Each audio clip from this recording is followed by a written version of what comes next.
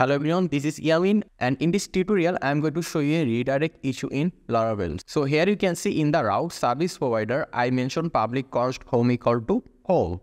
So I mentioned this home URL, and if you go to web.php, here you can see using this home URL we are calling the admin controller home function, and from the admin controller home function we are checking the user type. If the user type is user, we are sending the user to this view home.indexed. And if the user type is not user, then we are sending the user to the admin page.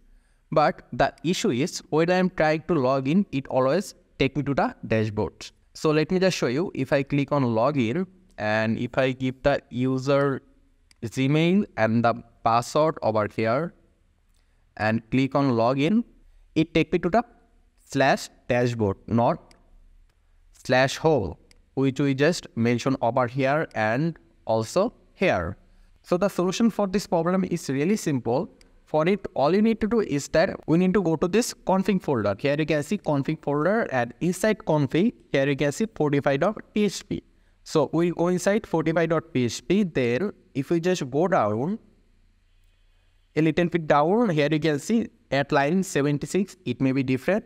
Here you can see home equal to /dashboard. So instead of /dashboard, we are going to say here /home, which we just mention over here. Okay, so just save it over here in the fortify.php after changing your URL, and then let's go back and let me just log out from here and let's try to log in again.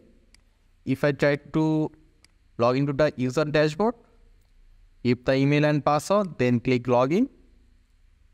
There you can see the URL is /home and it is written over here user dashboard. So this is how you can solve the RouteServiceProvider redirect issue with Laravel.